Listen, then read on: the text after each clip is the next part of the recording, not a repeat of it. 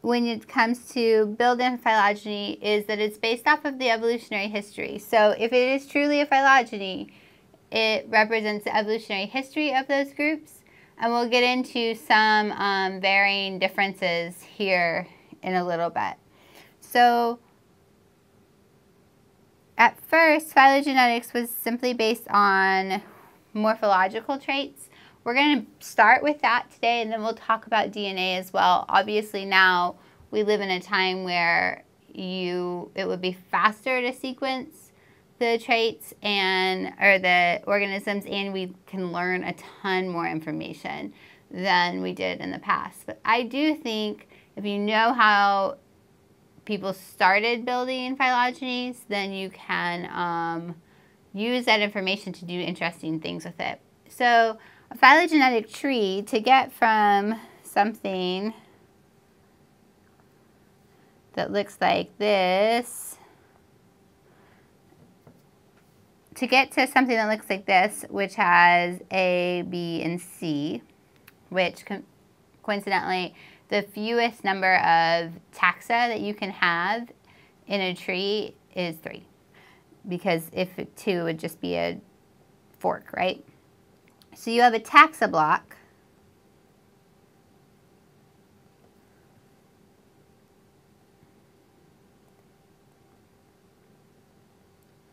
And then you have a character block.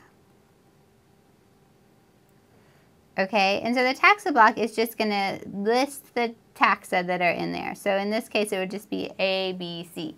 The character block is going to have A, B, C here, and then across here is going to be a series of yes and no, 1, 2, and 3, depending on what the characters are, A, T, C, and G, if we're doing DNA, okay? So if you were starting from scratch and programming some sort of thing to build a phylogenetic tree, you would add a taxa block, you would add a character block, you would have a tree block, but it would be currently empty. We will probably not cover that in this class, but there's other ways of doing this where you would start with a starting tree.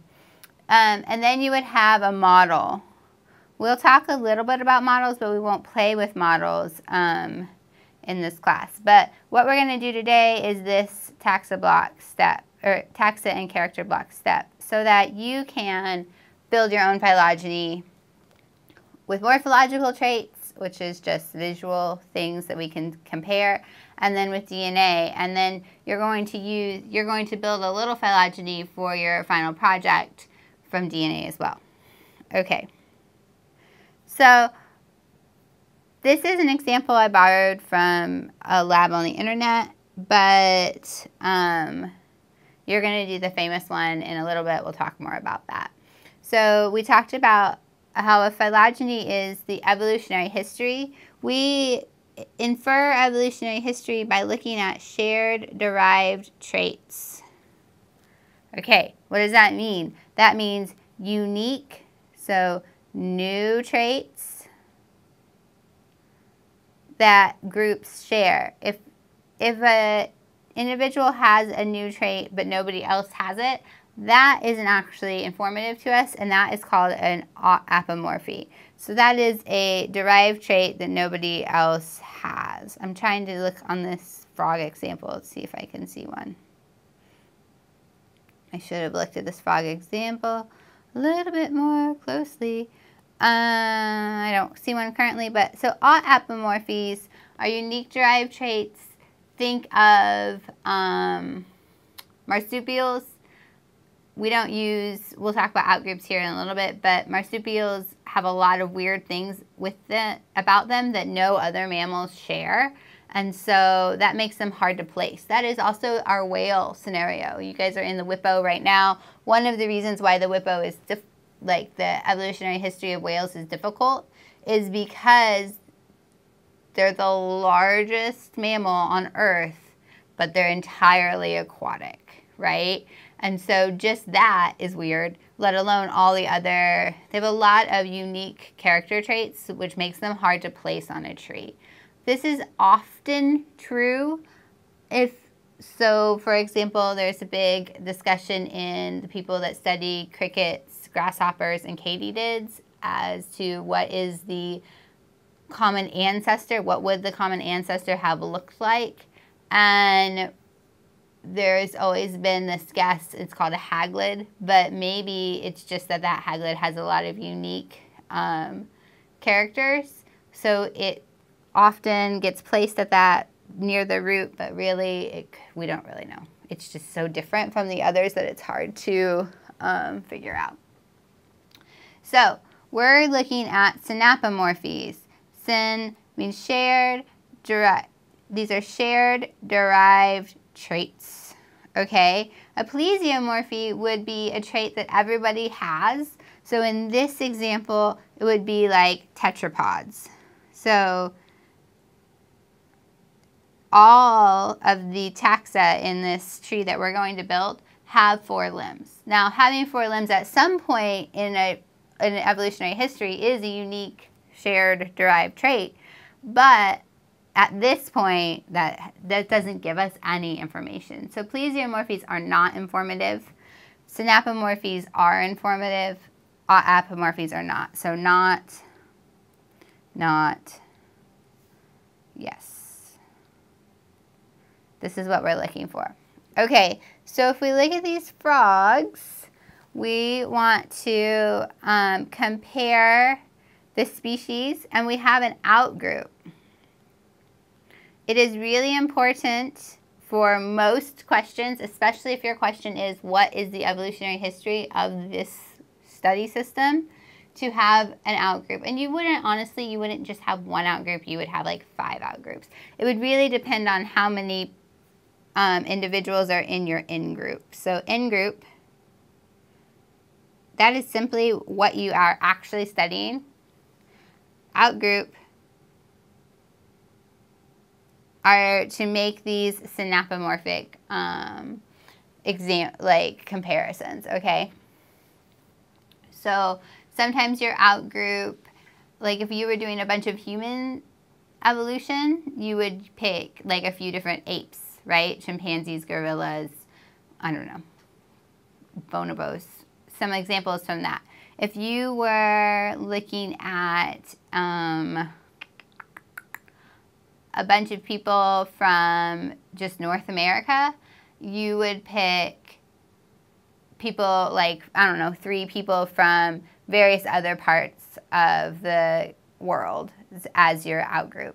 So in that case, you would want a pretty big outgroup. Most of the time, you're looking at like 3, because if you're sequencing it, you're limiting your outgroup to funding, or if you're clever, you will pull your outgroup data or some of your outgroup data from NCBI, and then you would only want to sequence like just 2 or something from your, along with your study. Because it's important when you're doing outgroups that you're also making the right type of comparison. And you could see, like, if you didn't sequence those, but you just pulled them, maybe somebody else did something magical to those sequences that you don't know. That's kind of the problem with NCBI. Okay. So we're going to use their character matrix here. I'm going to see if oh, nope. I thought maybe I could zoom in. Maybe I can do this. Yeah, there we go. Okay, so they already built a character matrix. It looks like this, where you would have your taxa across the top.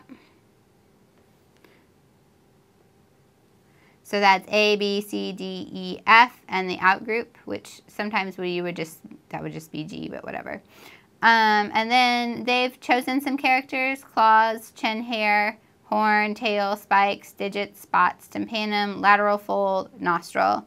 Okay, and then this is a presence-absence situation, so just a yes-no. A lot of phylogenies are just a bunch of 0s and 1s. Even if you're doing something like expression data, it's just yes or no, on or off. AFLPs and RFLPs, which in microsatellites are all presence-absence. Yes, there's a band there, or no, there isn't a band at that weight. And then here's one at digits. I can't turn on the pen and this at the same time, I don't think. Here at digits, you have 4 or 5. So this is what would be called a continuous character, meaning you have some value that's along a range. Okay, really, if we were doing this, you wouldn't want to intermingle continuous and non-continuous characters, because there's 2 different models for that, but that's okay. Okay, let's go back to normal view so that I can draw on this. All right, so we have, first of all, here, this is a tympanum. Okay, that's what the frog is using to hear, you know, like a timpani drum. It works just like that. It's essentially a frog eardrum. Okay, so there's 1 for the out group, tympanum. And then there's 1 in B. There's 1 in F. There's 1 in E and D. Okay. Let's see, clause. Yes for A, yes for B, yes for C, yes for D, yes, nope, for E, yes for F. Okay. Chin hair. What the heck does that mean? Let's zoom in and maybe we'll learn something more about, oh, look, there's the little mohawk situation. Okay, chin hair. A, B, C, D, and F.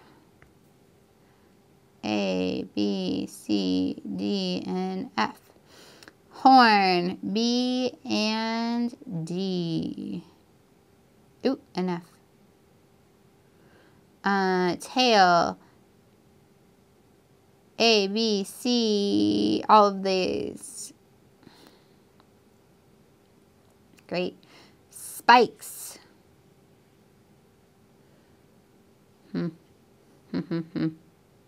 Spikes, huh? Oh, here, okay. Spikes, that's this little, what are those things that people who ride horses wear? Spurs. They look like spurs to me. Okay, B and D. And then digits, there's 4. 2, 3, 4, 5. 1, 2, 3, 4. Well, this needs to be like digits on the front leg. Oh, 4 and then 5 on the back. Huh. Okay. Well, we're just going to do it this way. So I'm going to go 4 for the out group, 4 for this species A, 5 for species B, 4, 5, 4, 4. Okay, that was fancy. Spots are B and F.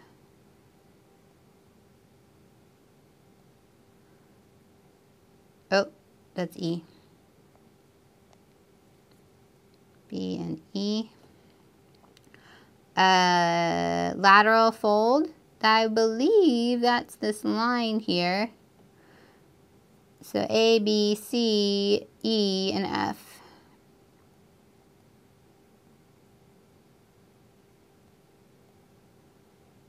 And then nostril. So C doesn't have a nostril, but everybody else does. Okay, so that's what we did here. And down across this bottom, we're going to write the total number of derived traits. A has 4 derived traits. 1, 2, 3, 4. B has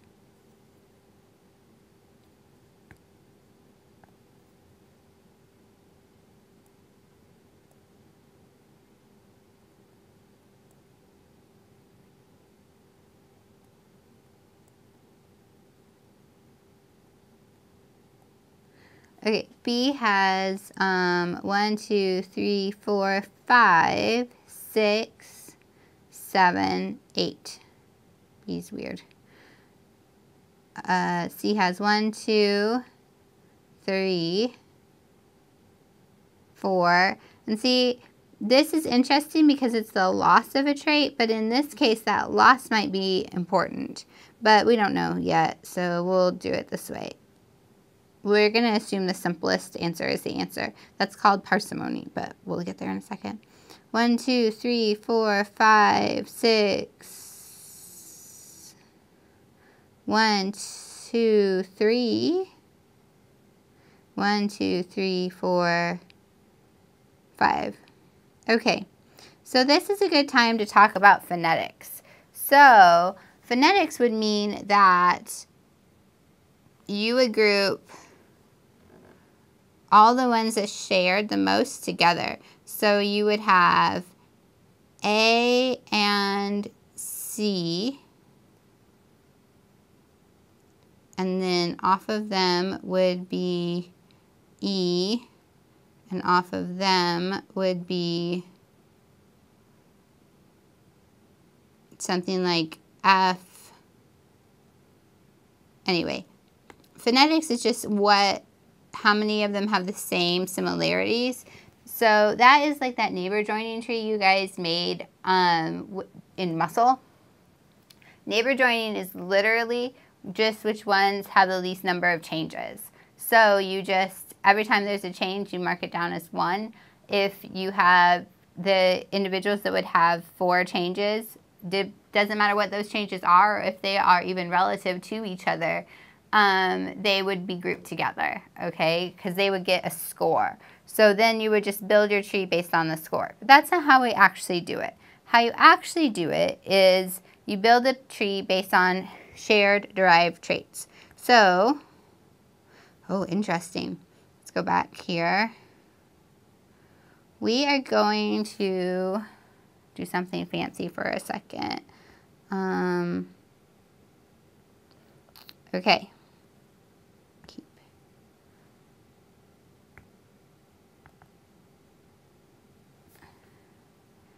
I need to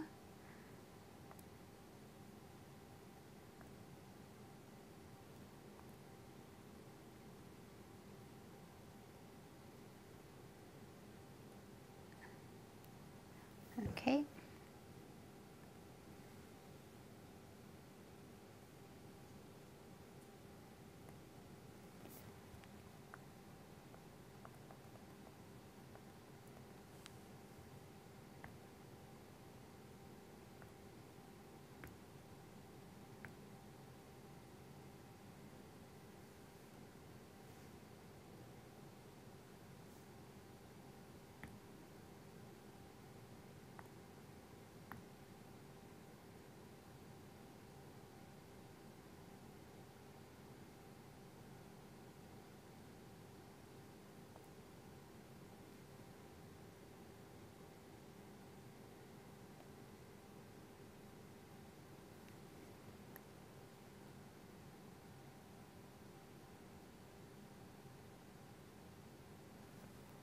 Okay, now we're back. So we're going to now build our phylogeny based on this, what we're looking at here. And so what we want to do is group together individuals that have shared derived traits. So if we look at, well, first of all, if we look at tail, sorry, I didn't have my pen on. Okay, if we look at tail, the outgroup doesn't have it, but everybody else does have it. So that's good.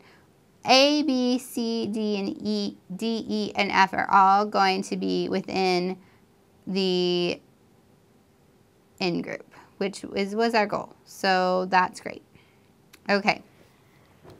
That also kind of means that this tympanum situation isn't necessarily that informative, but we'll get back to that. Okay, then you have A, B, C, D, and F share claws. A, B, C, D, and F share chin hair. B, C, B, D, and F share something else. So these two traits group A, B, C, D, and F together. So they have 1, 2, the same grouping. That one's different. That one's different. A, B, C, E. Oh. That one's different. A, B. Okay, so since they have two traits here that group these two, this group, that's what I would go with next, is that E is going to be some sort of outgroup of those traits. Let me look at E for a second.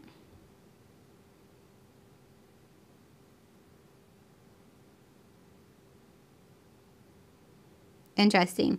Okay, so then we're going to go outgroup.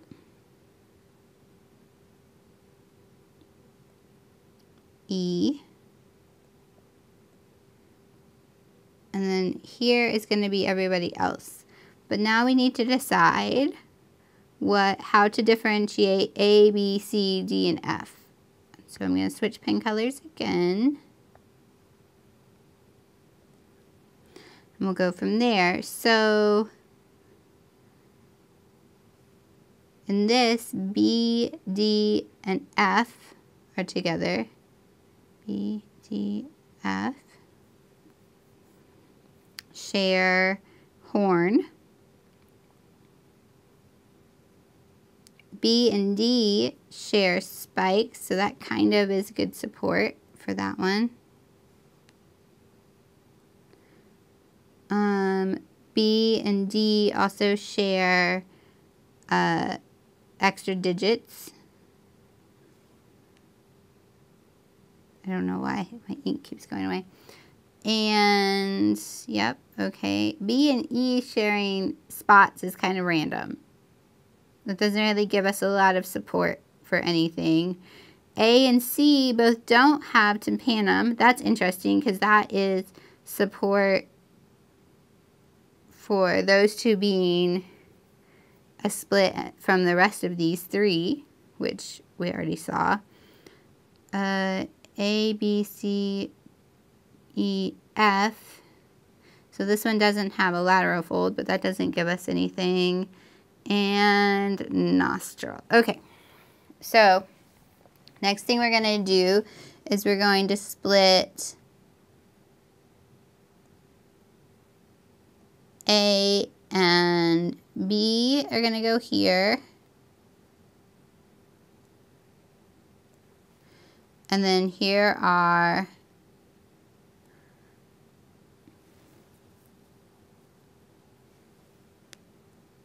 F. Oh, I'm sorry, this is C. A and C are going to go here. And then here is F, B, and D. Okay, I kind of have gone a little premature here because in all actuality, you don't split a clade until you've proven that you can. So A and C both lack a tympanum, right? But what makes them different from each other? So now we have to look. They both have that. Oh, here. So C lacks a lateral fold. Okay. So then you would say no lateral fold, right? And then here you would say no tympanum. I will tell you that usually the loss of a trait isn't how you split things. That's how they did it in this example.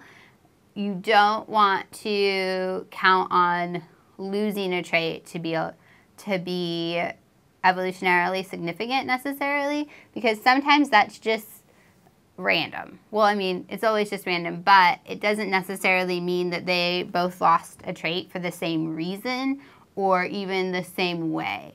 And so that could be iffy, but that's where we'll get into DNA in a second. Okay, so then F is split from D and B because it only has 4 appendages or digits. It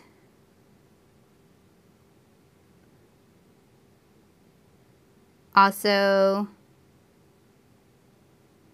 well, it has lateral fold and D doesn't, or D doesn't, but B does, so that's a little confusing.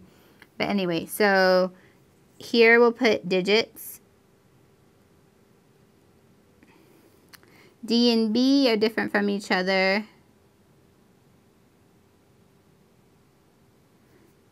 So B has spots.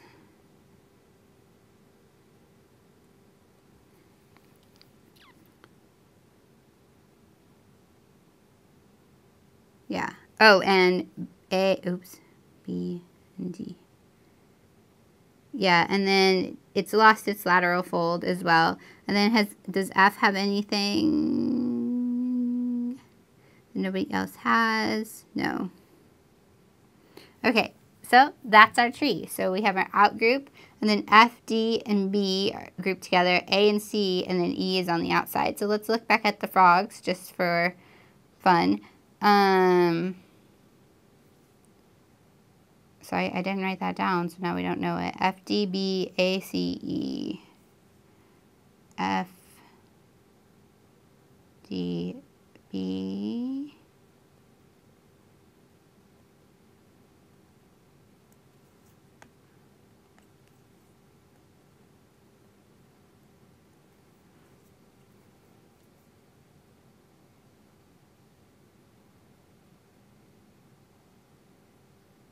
A, C, E.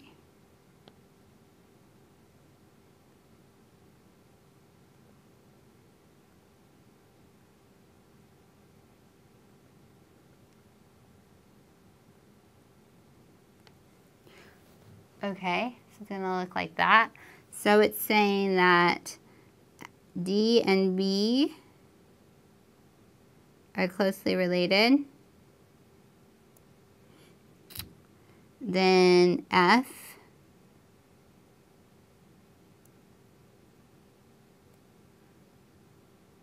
A, and C are closely related. Then they get E, shares a common ancestor with all of those, that shares a common ancestor with the outgroup. And so one thing that this might tell you is, or explain, is why taxonomy doesn't always fly. Because just by looking at these frogs, maybe you would have grouped the ones with spots together. Maybe you would have grouped the ones with horns together. That actually does kind of work. Maybe you would have grouped so maybe you would have done spots versus no spots, and then you wouldn't necessarily have gotten the correct phylogeny. So this is why just overall similarity doesn't work. This is also why taxonomy, because it wasn't originally based in evolutionary history, can get really muddy. If those of you that have taken some sort of diversity class, you've seen this. Like, well, it's called this, but really it's not actually related, right? Okay, so let's do a little bit more. That's where I was supposed to draw that. Here we go. So we build our phylogeny based on synapomorphies, right? This is phylogenetics when we're doing that, because it's only shared derived traits, so this shared part is really important. You only get that shared part if you have an outgroup. And again, you won't just have one outgroup, because what if your outgroup is weird? I mean, how do you even know? So otherwise, there's something called phonetics. So phylogenetics versus phonetics was a big thing for a while. Those of you like who have Seal-Right, or people that are doing during the new synthesis or modern synthesis, they were still wrestling with this phylogenetics versus phonetics scenario. Phonetics is, again, overall similarity.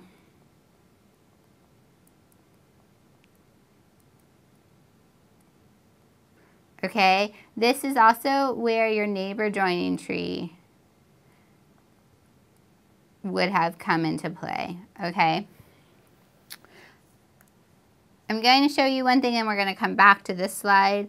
So I know this kind of visually is terrible, but it was the easiest one I could find. So you do the same thing when you have genetic sequence. You still have a character matrix. This is exactly what it looks like. And then you would have characters 1 through whatever. These would be numbered across the top. And here's your taxa. And then all you're doing is looking for similarities. Those are all A's. Those are all C's. Here you have 2 G's instead of C's. So that's one trait, which that's what they were marking there. A, G, C, here's a trait, T, G, T, G, here's another one, A, T, C, G, A, T, G, here's one, C, G, A, T, G. These are all the same. This is why we have, oops, here's one, a computer do this now because it gets really mundane and then you don't pay close enough attention. There's one. And so if you do this long enough, you'll start seeing patterns. For example, 2, 4, and 7 are differences between species A, or things that species A and species B share that nobody else does. So that is probably significant, and that's what they built their tree on. So there's that.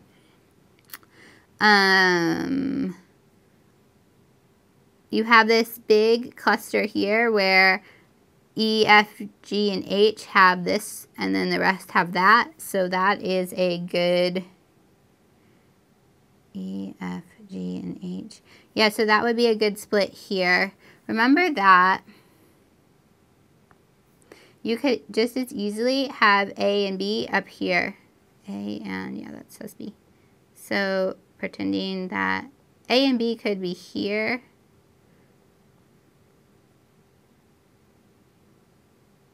That is the exact same phylogeny as what they're showing. It's just, you can always rotate at the node, right? So this tree, this branch can flip around. So then you would see that more clearly where this would be the difference between this trait here. C, T, T, T, T. These guys, these 4 all have T's. These 4 all have C's, okay? And then to split up C and D, we don't actually have anything here. We're assuming they had more sequence, and that's why they split C and D. Otherwise, it would just be a collapsed node where you would just draw it out to here and then draw a line like this. That would include both of those. E, F, G, H, you have G and H are split because they have this CC. And then E and F are split because they have different 6, and so that's what you see there. And again, because we're not showing it, there needs to be a reason why E isn't F. That's a big deal. So like if you were ever doing your unknown or in microbiology or any kind of taxa analysis, or you're in invertebrate zoology or something where you're learning a lot of different traits, why isn't a crayfish a lobster? Why isn't a lobster a spider? Those are important questions. Why isn't a tiger a lion? Like what happens physiologically that distinguishes those two systems, or those two individuals or species? Also, the same goes through for body parts. Why isn't a muscle, your muscle tissue, also liver tissue? Like, what is the difference between muscle and liver? That is where the important questions lie, and that's where evolutionary history can give you information about that, okay? So if you were doing DNA, or if you were doing morphological traits like we learned with the frogs, you're going to need to go through a few mathematical decisions in order to build a phylogeny. So let's start here. When you have a character matrix and you whether you do it by hand or with a computer. You identify all of the synapomorphies, right? The first thing that you can do is just say, okay, synapomorphies, the easiest answer is the answer. That's considered parsimony. Least number of changes.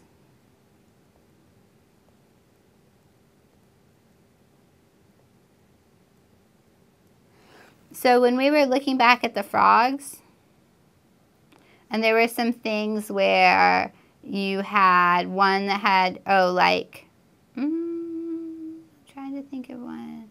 The lateral fold is a iffy one. So there's a few ways you could answer that. If lateral fold was the most important or influential character in this phylogeny, maybe the D would be where E is, right? But we went with the fewest number of changes, okay? So that's parsimony, the least number of changes. When you're using parsimony analysis and, like, say, for instance, you put in DNA as your character matrix, you're actually just looking at transitions and transversions. So you're not even looking at A, C, T, and G, because that's too many options. You're just looking at A and T versus C and G. Likelihood builds one true tree.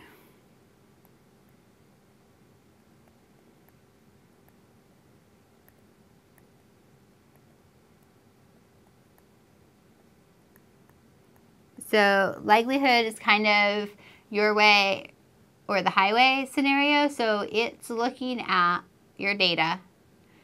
It builds a tree that is the optimal peak of your data. Okay. I am a Bayesian person. Bayesian phylogenies have many, many options. You usually end up with 1 million trees, typically, that you've narrowed it down to 1 million. And then you make a consensus tree of all of those trees. So you look at where out of your 1 million trees do 95% of them agree, and that's what your actual, like, thing looks like.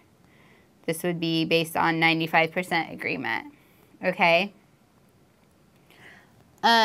This kind of takes this parsimony, so it takes this least number of changes, it starts there and goes out for saying that, well, maybe this change to an A and this change to an A aren't the same, right? Or maybe the loss of a tympanum isn't in A and C aren't related. They didn't lose the tympanum for the same reasons. Maybe the gene doesn't exist in one organism, but it does, and it's just turned off in the other. Something like that. So Bayesian phylogenetics has a lot more options. It literally has so many variables in it that you can't know all the answers, and that's what it's factoring in. Okay? It takes longer to do. You need supercomputing access for the most part, but it's a more robust search for the optimum tree, okay? If we were going to go further in phylogenetics, like if this was a strictly phylogenetics course, we would talk about tree searching a little bit more, but we're not going to do that. One thing I do want to point out is because we now we have such a good knowledge of genetics, we know heritability, or we understand heritability, and we've even started looking into what used to be considered like the junk DNA, right? We can do pretty well with model testing. This means that you have an idea of how your character matrix can change. So whether it's easier to go from an A to a T, or an A to a C, or an A to a G, those can be weighted.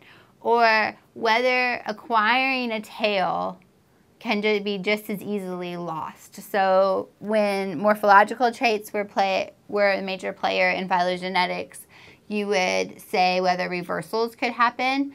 I would argue, well, based on my experience, that even things that you thought were really hard to acquire and therefore would be hard to lose. That's not necessarily the case. It really depends on what the mechanism is, the physiological mechanism that's giving you that trait. But so we can do model tests. We understand how DNA is inherited. We understand how gene expression works now. We understand somewhat SNPs, microsatellites, things like this. All these different types of data that we can use to build a morphology or build a phylogeny. We can tell the tree searching algorithm what are the most likely changes, and that's what we do for a model. So every time you build a character matrix, you run it through a model test. Now, we can talk more about this if you ever want to do it,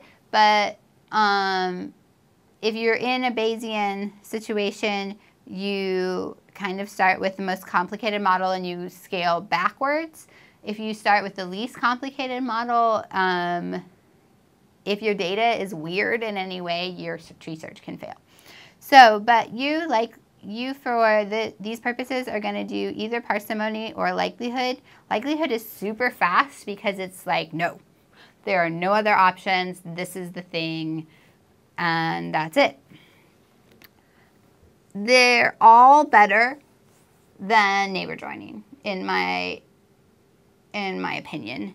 Neighbor joining is easy in that it is fast. It uses very little data or very little computational power, and it can take huge amounts of data because all it's doing is being like, oh, this one has a 4, this one has a 5, this one has a 4, this one has a 2. Let's group those 4s together, the 5, and then the 2. So it's just giving an overall score that has nothing to do with evolution. So it might be biologically relevant, yes. It might tell us something about how similar those groups are. It is not based on evolutionary history.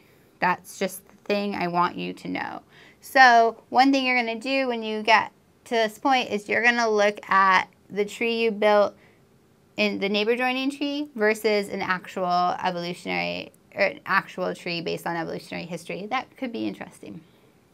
Okay, so you're going to build a phylogeny on a computer, but you're also going to build a phylogeny the old-fashioned way like we just did here. There is a classic example called camanicules. So, I can't say this word. I can't even Google it. It took me forever to find this because I couldn't remember how the syllables go together. But remember we were talking about phonetics versus phylogenetics.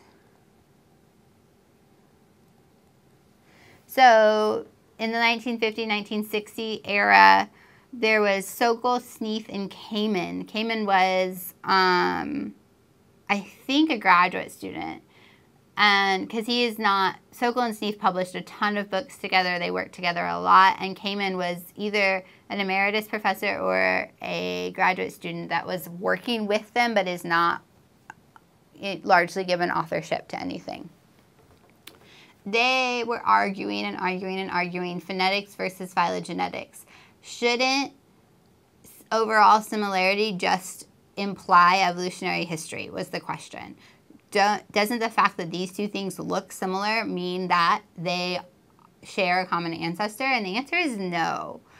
But how do you figure that out? How do you model that, right? How do we know the difference? Because sometimes the answer is yes and sometimes the answer is no, and that's really difficult. So they built this artificial system, okay, where Kamen drew a thing.